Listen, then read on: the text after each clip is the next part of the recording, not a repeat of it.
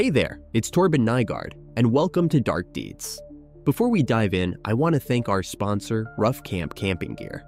Rough Camp is one of the only suppliers of camping gear in the US that offers indestructible tent stakes and more.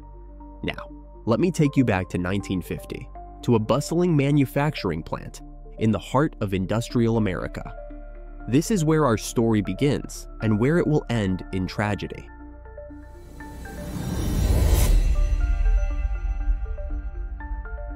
Meet Jack Mercer. Jack's the kind of guy you might pass in the hallway without a second glance. At 42, he's been with the company for 15 years, working his way up from the factory floor to middle management. Jack's life has been a constant uphill battle. Imagine having to work the night shift at a gas station to put yourself through college, all while your wealthy classmates are out partying without a care in the world. That was Jack's reality. Now, enter David Sullivan. David's 38, been with the company just 5 years, but he's already making waves. He's got that easy charm that makes people gravitate towards him.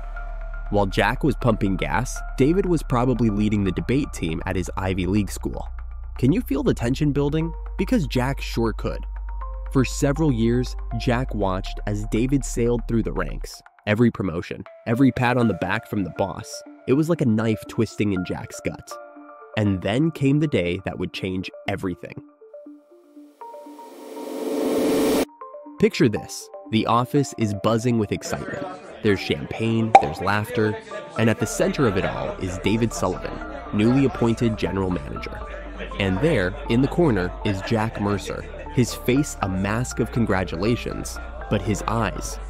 If looks could kill, David would have dropped dead right there, the uncontrollable rage surging inside him.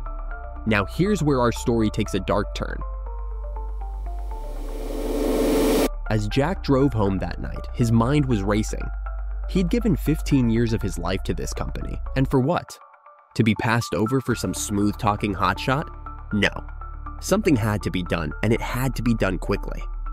Over the next few days, Jack's mind became a pressure cooker of resentment and rage.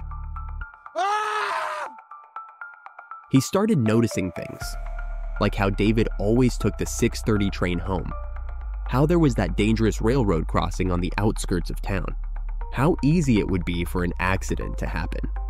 The plan came to Jack in pieces, like a jigsaw puzzle of malice slowly coming together. His plan would happen like this. He'd invite David out for drinks after work. A peace offering, he'd say. A chance to bury the hatchet. He would be sure David would have a good amount of alcohol to loosen him up and make him vulnerable. Then he'd offer to drive David to the train station, but they'd never make it there. The night of the murder, Jack's hands were steady as he poured drinks for himself and David.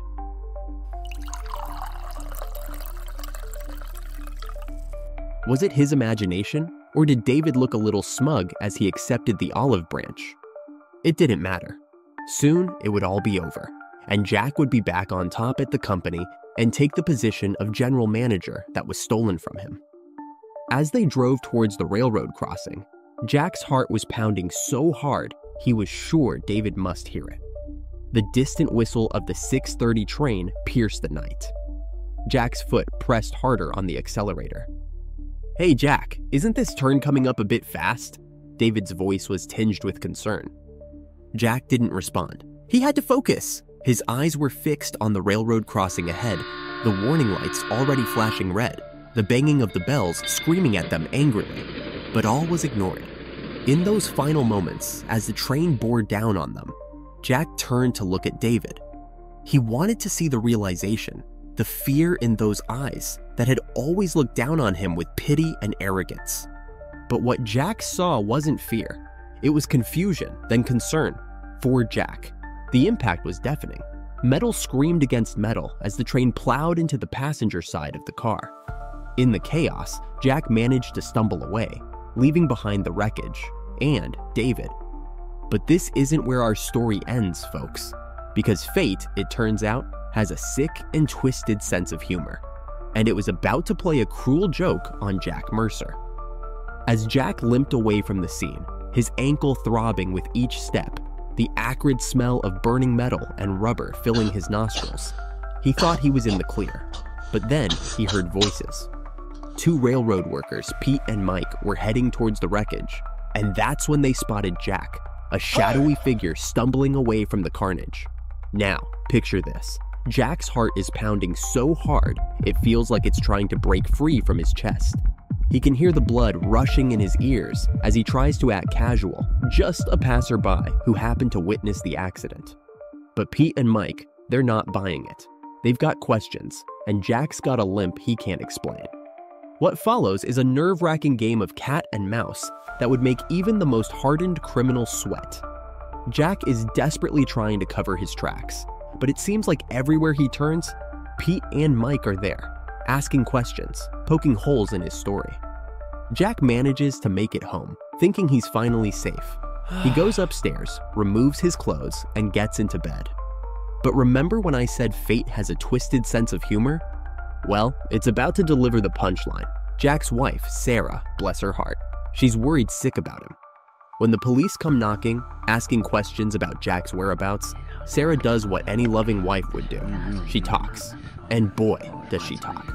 She tells them about Jack's resentment towards David, about the lost promotion, about how Jack had been acting strange lately. In her attempt to help her husband, Sarah unknowingly seals his fate, revealing the motive Jack had tried so hard to hide. He hears the police and Sarah talking and feels defeated. The walls are closing in on Jack. He can feel the noose tightening around his neck with each passing hour. Finally, unable to take the pressure anymore, he confesses. The police slap the cuffs on him, and just like that, Jack Mercer, once a respectable middle manager, is now an admitted murderer. But wait, because fate isn't done with Jack yet. Oh no, it's saved the cruelest twist for last. Picture Jack sitting in his cold, dark jail cell, the weight of what he's done crushing down on him, thoughts rushing in, reminding him of the evil he committed. So in a moment of utter despair, he decides to end it all. But just as Jack is taking his final breath, guess who shows up at the police station? That's right, Pete and Mike. You remember Pete and Mike, the two railroad workers who were following Jack? And what news do they bring? Brace yourselves, because this is where our story goes from tragic to downright Shakespearean. David Sullivan, the man Jack thought he had murdered, had actually died of a massive heart attack in the car, minutes before the train hit. The autopsy report was clear. David was dead before the impact. Let that sink in for a moment. In his blind jealousy and rage, Jack Mercer had orchestrated the perfect murder of a man who was already dead. He threw his life away for absolutely nothing. And so, dear listeners, as we close our first chapter of Dark Deeds, I want you to think about something. Look around you. Look at your coworkers, your friends, maybe even your spouse. How well do you really know them? What darkness might be lurking behind those smiles? How far would they go to get ahead? Because the scariest part of this story isn't the murder or even the tragic irony of it all. No, the scariest part is that Jack Mercer could be anyone. He could be the guy in the cubicle next to you. He could be your neighbor. He could even be you if pushed far enough. Sweet dreams, folks. And remember, always keep one eye open.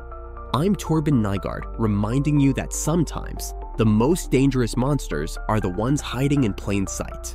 Until next time, stay safe and watch your back.